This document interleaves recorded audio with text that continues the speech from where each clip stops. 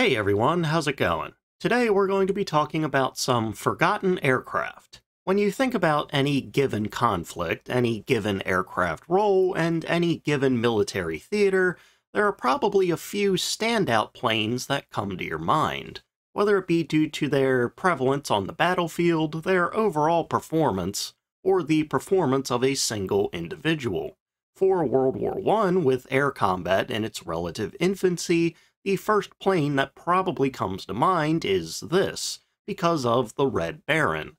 For the Pacific War in World War II, you may think of the Japanese Zero, or maybe the P-51 Mustang. Over in Europe, you may think of the Spitfire, or the Bf-109, or maybe the Stuka. I could go on, but the point is that there are relatively few designs that are most remembered, while most others are kind of left forgotten by most of the general public. Similarly, in most conflicts, certain battles and theaters are far more prominent than others, and some lack prominence to the degree that they're basically forgotten conflicts. There are several examples of this in World War II, from the Burma Campaign on the more prominent end of the forgotten spectrum to something like the Battle of Madagascar on the other end. Yes, Britain attacked and captured Vichy France-controlled Madagascar in 1942, in a battle that took 6 months. It's weird that the Madagascar movies didn't teach me about that. Maybe they should have had King Julian live in a downed British aircraft. So with all of that being said, the subject for today is one of those forgotten planes that by and large served in one of those forgotten theaters. A forgotten American plane design with a production run that numbered nearly 2,000, that never actually served with America, and instead was far more prominent in South and Southeast Asia, serving in the British Royal Air Force. This is the Vultee A-31 Vengeance. The beginning of the A-31 project is somewhat contested, but one of those scenarios is more likely than the other one. The first and more commonly cited scenario is that in mid-1940, around July, Britain, under the predecessor to Lend-Lease called Cash and Carry, sent over aircraft specifications to Vultee for a new dive bomber design, to be produced for and exclusively purchased by Britain. This is the short story that's cited by numerous aircraft encyclopedias and similar style books. However, according to the book Vengeance, the Vultee Vengeance dive bomber by Peter C. Smith, another country was the origin point. The Lend-Lease/cash and carry aspect of that story remains the same. The plane was to be designed and sold to a country that was allied to the United States as well, but it wasn't Britain, it was actually France. In early 1940, the war situation in Western Europe could be described as being similar to the beginning of a boxing match, with both sides just sort of staring at each other, sizing each other up and waiting to see if they make the first move. While Germany had invaded Poland the year prior, which led to Britain and France declaring war on Germany in turn, the following 8 months contained very little fighting, the so-called Phony War. While there were some French offensives very early on, these amounted to very little in terms of territory gained and casualties caused. Germany was simply not at the military capacity to be able to take out France and Britain just yet, having devoted the vast majority of their troops into Poland, and also Hitler wanted to try and make peace with Britain in the meantime, while both France and Britain both also weren't too prepared for the war, nor were they really itching to actually fight in the war, fearing that any attacks they make would be repaid in kind by Germany. This led to a very long period of both sides preparing plans and building up strength, and part of this building of strength involved France revamping its stock of aircraft. This led to a group of French Air Force officers going over to America in the name of the l'Armée de l'Air. How's my French? I took French in high school and remember absolutely nothing. To search for a new modern aircraft to supplement their stocks, drawing upon their knowledge of the effectiveness of the Junkers Ju-87 Stuka in the Spanish Civil War, they wanted a modern monowing dive bomber of their very own. For this, they would come to an agreement with Vultee Aircraft for a new dive bomber design, then known as the Model 72 or the V-72, measuring in at 12.12 meters long, 14.63 meters wide, and 4.67 meters tall. The V-72 most notably had a rather strange wing shape, with the outer sections being almost forward swept, and with the inner sections being angled. This gave the wings almost a W shape, not a severe W shape as the design of the BVP-188, but still a W shape nonetheless. This was done due to the initial straight wing being installed in such a way that the center of gravity was actually off. So instead of moving the entirety of the wing, it was decided to just alter the outer half of the wing, an easier fix that wouldn't require changes to the wing root or the fuselage. Staying with the wing as it was to be a dive bomber, the V-72 had a somewhat uncommon feature of the wing having a 0-degree angle of incidence. Angle of incidence being the difference between the longitudinal axis and the angle at which the wings are set or mounted. Typically, wings have a slight upward angle to ensure that the fuselage and cockpit can be parallel to the ground in level flight. In a dive, though, having this slight upward angle can be detrimental to dive bombing accuracy and aim, so the V-72 would be given a 0-degree angle of incidence to help increase dive bombing accuracy. The trade-off, though, was that in level flight, the fuselage and cockpit would have to sit slightly nose up, thus reducing the vision of the pilot. But given that it was to be a dive bomber first and foremost, the vision of the pilot in level flight was probably less important than the vision of the pilot in a dive. For its armament in comparison to the Stuka, France's inspiration and reason for wanting this plane, the V-72 would be a bit stronger in both the gun armament and maximum bomb load. The Stuka design that the French were familiar with, the Ju-87A, was outfitted with 2 forward-firing 7.92mm machine guns, 1 rear-firing machine gun, and a maximum bomb load of around 1,100 pounds, but an effective bomb load of half that because the engines weren't strong enough. On the V-72, there would be 4 forward-firing 7.62mm machine guns, 2 rear-firing machine guns, and an initial max load of 1,100 pounds as well. But on the V-72, the engine was strong enough to actually handle 1,100 pounds. Outfitted with a Wright R2600 Cyclone radial engine with around 1,600 horsepower, the top speed would sit around 280 miles an hour, while the early Stuka sat at under 200, nearly 100 miles an hour slower. France would place their order and was set to begin receiving the V-72 in October 1940, with just a handful being delivered per month until 1941, where that would increase to dozens per month.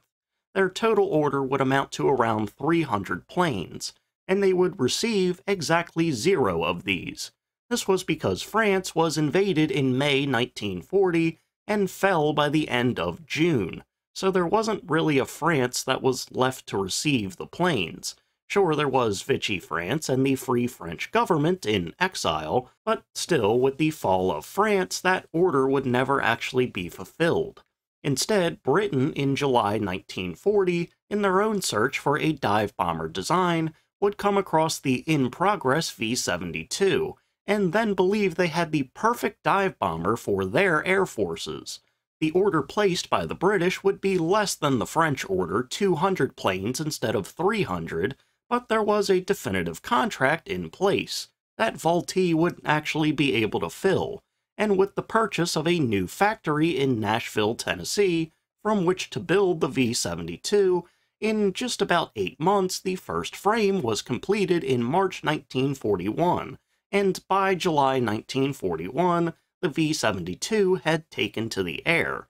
It was either in March or in July that the first flight took place, some conflicting information. On one of those days, a christening of the plane took place with the presence of Lord Halifax of Britain and his wife. The initial flight testing of the V-72 showed that it was a relatively decent aircraft, controlling relatively well with a decent top speed, but there was also some room for improvement. For example, one test pilot disliked the dive brakes that were installed. On the V-72 were dive brakes that looked like an air vent grate, and this one test pilot wanted dive brakes that looked closer to Swiss cheese. He was ignored, and the air vent brakes were proceeded with. Also, in the meantime, while work and design continued, the British would increase their total order to around 600 planes, with their spare parts, and added radio equipment installed as well. This would cost tens of millions of dollars in 1941 dollars, but Britain was good for it. No amount of money, though, would end up changing what happened in late 1941 that would drastically alter the course of the V-72. On December 7, 1941, when Japan attacked Pearl Harbor, the American military swiftly took measures to look into their military stocks, to see what they would need, and to prepare for the war that was ahead of them. Drastically lacking in U.S. stocks were modern dive bombers of just about any kind, while planes like the Dauntless and the Helldiver had flown prior to Pearl Harbor. The U.S. had very few of these to go around, and the Helldiver then basically went into production hell, so other than those few, the stock of dive bombers they had mainly consisted of old biplanes and repurposed heavy aircraft like the A-20. With Vultee in the process of producing hundreds of dive bombers right in Tennessee, the immediate solution was clear. The U.S. military seized upwards of 300 frames, basically negating the British contract. First priority would go to the United States, which did lead to a bit of anger from the British military, and the U.S. military would basically just shrug that off. With upwards of 300 V-72s to be allocated to the U.S. military, the question was now this: did they actually want them? For one, the U.S. would call them the A-31, not the V-72. Not terribly important, but still, going forward, it would be called the A-31. As the A-31 was designed to French and British specifications that differed in what American designers and the U.S. military wanted, there would have to be a lot changed on this design. The U.S. military found the armor lacking, the fuel tanks not leak-proof and also lacking armor, the forward armament was lacking, the engine power was lacking, and the nose-up level flight was just annoying and they didn't like it. Additionally, they also found that American bombs were not the correct size for the bomb bay. I guess British bombs were a bit smaller, so either the bombs or the bay would have to be altered as well.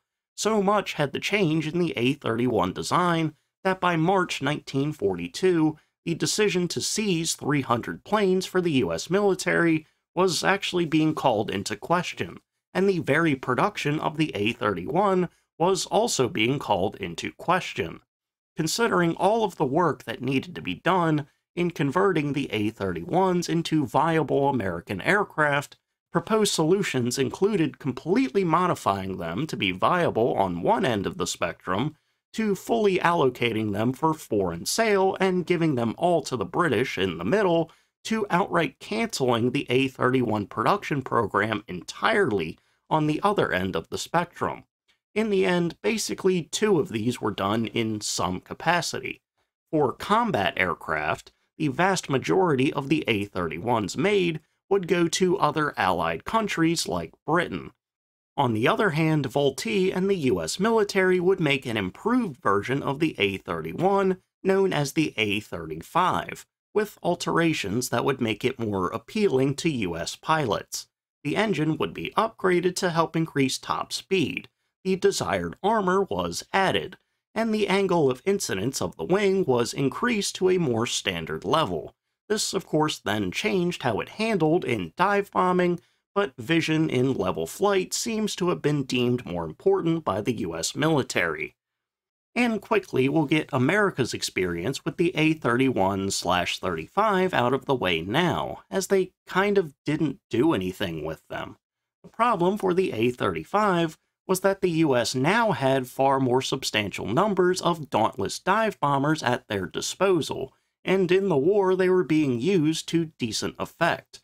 By late 1942, early 1943, the military situation in the Pacific against the Japanese was changing in America's favor, and with the Dauntless currently being effective, there wasn't really a need for a new dive bomber to add to the fold. Even though some apparently believed that the new and improved A-35 was actually better than the Dauntless, there was simply no need for it. Of the hundreds of A-35s made for the US military, a good number of them were either sent over to the British, or if they stayed in the US, they were converted for other less important roles, like training and as a target tug, basically to be used for aerial target practice. The first Allied country to receive a production model A-31 was Britain, sort of. Technically, it was Australia, but Britain still had some level of influence and control over their once directly controlled colony, so kinda Britain by proxy. Australia would place an order for some dive bombers in mid-1940, an order for 243 Brewster Bermudas, also known as the Buccaneer in America. However, problems with that design led to Britain stepping in and suggesting that they instead take some small numbers of the A-31 that the British would be receiving. Australia began receiving the A-31 in very small numbers in May 1942, but not really enough yet to warrant them being used in combat. It wouldn't be until April 1943 that substantial numbers of the A-31 arrived in Australia, and as they trickled in late 1942 and early 1943, Australian Squadron No. 12 would use their small number of A-31s for patrols, training, and search missions, never actually seeing combat early on. In June 1943, the A-31s would finally see some actual combat against the Japanese. In conjunction with other Allied forces, No. 12 Squadron and their 12 A-31s would attack two Japanese-occupied villages on the island of Sularu in Indonesia, as Japan was possibly constructing an airfield. The mission was completely successful, and all 12 A-31s returned alive. Ultimately, from this point until March 1944, the Australian A-31s played a very minor role in the Pacific theater, occasionally being tasked with dive-bombing Japanese positions as part of greater Allied offensives, while also seeing minor use as patrol aircraft. Their overall service in Australia was mixed. The A-31s did suffer from some general maintenance issues that led to equipment failures, but when they were used in combat, they were relatively effective. Still, they were also viewed as not being as effective as Allied leadership wanted, which led to them being replaced by B-24 Liberators for much greater offensive potential. As for the British, they would use the A-31 much more extensively, probably more than Australia and America combined, but they wouldn't be using them in Europe. One major reason was that Britain's experience with dive bombing in North Africa had kind of soured them to the idea, so they probably didn't want them to be used in the more important European theater. Additionally, testing led them to believe that the A-31 was an overall worse aircraft than the Fairey Battle light bomber, a design first flown in 1936, with them believing that the A-31 was worse in every regard. This meant that even though they had probably dozens to hundreds of A-31s by late 1942, early 1943, they kind of didn't want them either. So they were largely transferred over to Asia to serve in the Burma Campaign alongside Indian forces. In this theater, the A-31s were surprisingly effective, especially given that Britain didn't want them. In early but still rather extensive combat operations against Japan in mid-1943, In East India and West Burma, the combat record of the A-31 was actually outstanding. Two squadrons, the 82nd and 110th, would use the A-31 for at least dozens of sorties, hitting their targets far more often than not, and losing a grand total of 0 planes in return. Again, even though Britain didn't really want these planes anymore, and went so far as to publicly state that they did not like dive bombers, they would also publicly state in July 1943 that the A-31 had been incredibly effective in Burma, showcasing maximum efficiency and no losses. Still, though, they stuck to their guns and would not use the A-31 anywhere but the Pacific, where they would continue to see rather significant success. Even as the rainy season came and severely reduced the effectiveness of dive bombing on account of all the clouds in the sky, the A-31s managed to adapt and carry out their missions still, changing on the fly from dive bombing to low-level bombing, perhaps much like a light bomber would. Continuing into 1944, the A-31s continued to see success against Japanese encampments and supply lines, with pilots reportedly kind of loving this design. However, while the pilots did like the planes and were rather successful against the Japanese, the British military command still didn't like them, and after July 16, 1944, Britain would pull the A-31 from active combat duty, as this was pretty much smack dab in the middle of monsoon season, and flying and combat in general was all the more difficult because of it. This was their perfect opportunity to finally pull it. They wouldn't be flying as much anyway, and in mid-1944, Japanese forces were struggling severely and the war situation was much different. With them on their last legs, bigger and more powerful aircraft could come in and help clean up the remaining and retreating Japanese forces. The A-31 was well liked in the theater, but it just simply was not as strong as medium or heavy bombers could be, especially not in more widespread offensives. After being pulled from active combat, the A-31s in British hands would largely fill the same roles that they did over in America as trainers and target tugs. They would also use them for some experiments, fitting sprayers to them to test them as mobile smoke screens or even as chemical weapons dispensers, even though those had been banned in 1925.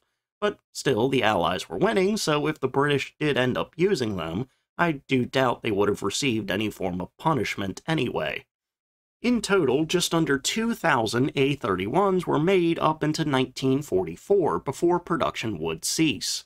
Most went to either Britain or the United States, with a good number also going to Australia, and a few going to Free French and Brazilian forces.